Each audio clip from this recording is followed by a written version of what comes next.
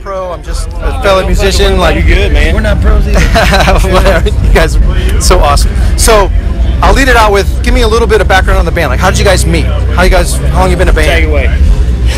Me and Nathan met each other after I graduated college, and I was working in a coffee shop down in Palestine, Texas. That's where we're from. Texas. All right, sweet. I was just in Dallas for the week. Little tiny town. We're about 2 hours south of Dallas. So okay, right on. Middle of nowhere. But working at this little coffee shop, and we got mutual friends. I invited him to play, and he ended up coming with a couple of his buddies and watched me set. And then after that, he invited me over to his house, so I came over and got a big bottle of whiskey and I brought my guitar. Nice.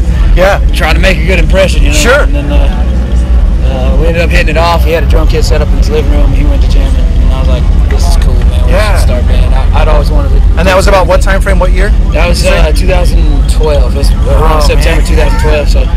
You guys have only been a band for that long, and I mean, that's impressive. I gotta say. We played our first real show December 21st, 2012. So that's good for you guys. And you said, I think you said it on stage, you started doing just covers initially? Yeah, we were playing a lot of covers and stuff. We didn't really, we had maybe like 1 or 2 originals. All right. The first show. Yeah, we're up in South Bend, and it's just, there's a lot of great musicians, but it's all cover bands. It's very tough. And if you're an original band, it's mostly metal, like heavy stuff. So the original band in Texas is mostly country. So, okay, all right. So you know how it is. Yeah.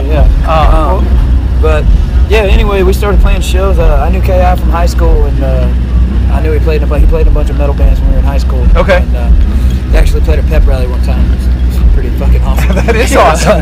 That is awesome. So I knew he played guitar, and I invited him to come jam with us. We started jamming, and we started playing shows. We had a bass player of ours that kind of left the band, Chris Davis.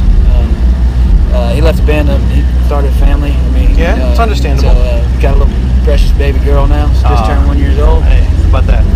We're still good friends. We still mess with him all the time. But, right on. We stole Kiefer from his band. Yeah, we stole Kiefer from his band, and then Cat was running sound at a local venue in Tyler, Texas. And I had another band, so they stole me from that. Yeah, we broke up a lot of that's usually how it works. You kind of, you got to recruit for your bands, like forming a ball team. You got to recruit the talent. I was actually playing guitar at first because K.I. moved to Nashville, and then when he moved back, I just moved over to bass. Yeah.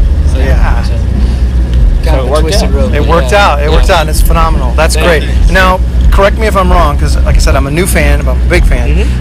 Burning the Ships. Is that your debut album then? Full-length album? It's our second full. Okay. Yeah. So you have an album before that. Tell me about that. We released an album in 2013, I think. Yeah, 13. Okay. Called I Am. It was our first time in the studio. We met with our producer, Philip Mosley. He's a guy from our hometown. Okay.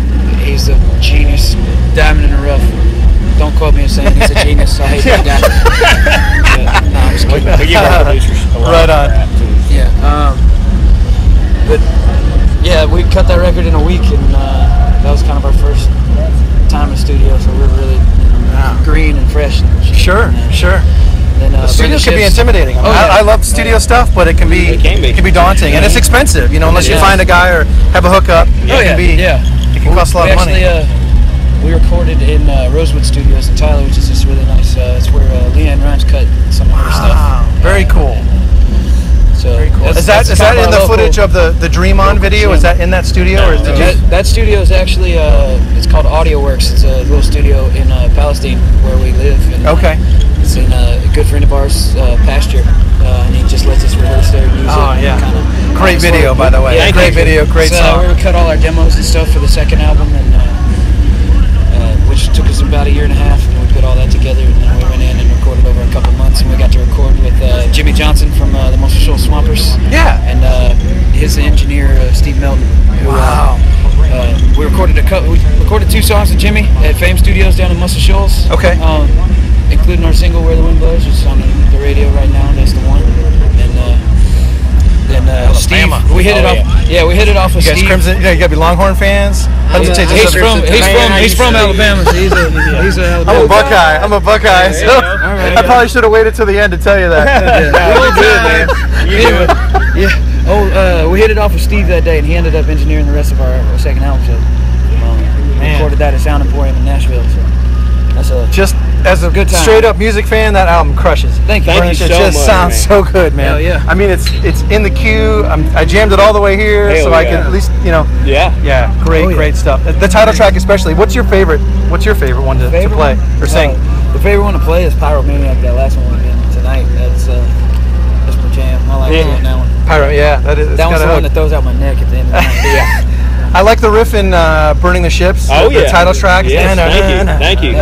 You know, just sticks. They're all great. All great songs. He wrote that there. Yeah. He does some, blind squirrel finds a nut every once in a while. Shut up. We actually wrote the verse part first. Like, it was a jam. Okay. And then he was like, I had this riff. Maybe we can start off the song with it. Right on. So you normally do that? You'd like set a little time aside, and I'm spilling my Jameson. No, That's you not good. good. Man, no. Like, do you start like just jamming to loosen up, and then things become songs? Is that how the kind of pretty much natural flow? That's a lot of how our songs are written. I'd say about 70%. You go, do you record all your rehearsals? Do you have something rolling all the time, like a phone or a Zoom or something? If something pops out, we'll get the phone out and hit the get laid down. We Right on. remember that. Yeah. No, I hit feel the you. phone, yeah. We bother Phil until he lets us. Phil's the only one that can run the studio out there. Sure. We don't know how. We're like a monkey trying to find a rocket ship. But right on. So we bother him until he lets us go record an actual demo. Once you get it, once you got something, you think like, we got to put this down. Yeah. Right. I feel you. That's cool. So I guess just to wrap up, you burn the ships, and it's out. iTunes, all the digital outlets, everywhere. CD stores. It's not in stores yet. We're actually hopefully going to work that out someday. When was the actual release date on that? March 10th of this year. March 10th. Okay. And then so you're on a tour with Shamans Harvest, and when is that? Actually not. This is the one we're playing with. Okay. Well, that's good to know. Yeah, we're on our own tour. How lucky am I? Because I'm a huge fan of your band, so that's awesome. This is our first national tour. We're actually going around and playing free shows for all the radio stations that are playing our stuff right now. Spinning our track. Because they helped us get it up. We're an independent band. We have our own record label that we started. Good for you. Come On Records. Good for you. And we're going around playing for all these radio stations that helped us get up on Billboard and stuff. So that's amazing for us. That's awesome. That's awesome. The Bears been playing us, so that's how we got. Yeah. And we're huge fans of Shamans Harvest. So this is. I won't keep you anymore. I'll just. Oh, we're good. No, thanks. You're fine. Thank you for the interview. Hey, thank you. No, I guess you like to watch things burn.